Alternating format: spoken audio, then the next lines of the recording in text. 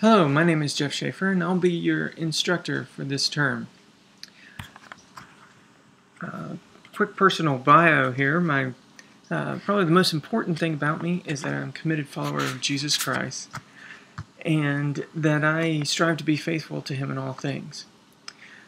I want to communicate to others that Christianity is not just an altar call. No, it's a life lived in obedience to the King of Kings. So, apart from that, some other important details about me are, of course, my family. I've been married for 16 years to my lovely wife, Amy, and we have two little girls, and they are of the age that, of course, I know the words to the entire Frozen soundtrack. But they are the most beautiful girls ever. Not that I'm biased, but hey, it's a fact, right? Now, in 2007, our lives changed as I went back to school. I went to Indiana Wesleyan University, where I received a degree in Christian Ministries, graduating in 2010. From there, I went over to Israel and began my graduate studies at Jerusalem University College.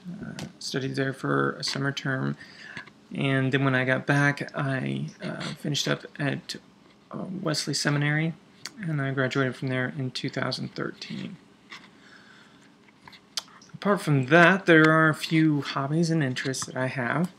This is the fun part, right? I enjoy reading and writing. I also enjoy golf, even though I'm terrible at it. I really enjoy gardening. And one of my favorite pastimes is Brazilian Jiu-Jitsu. I love Jiu-Jitsu. I love submission fighting. It's fun. I do it whenever I can. Unfortunately, I don't have the time that I used to. But it still is a passion of mine. So, I'm really looking forward to our time together this term.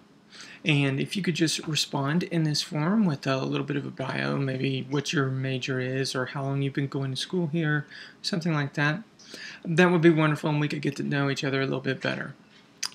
One thing you should know about me as an instructor is that I want things to be clear. I want everyone to understand expectations and all of that.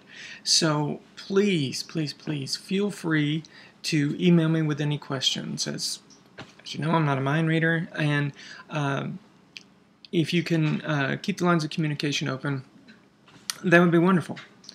The other thing is that if you email me with a question and I don't know the answer to it, I'm going to try my best to find out.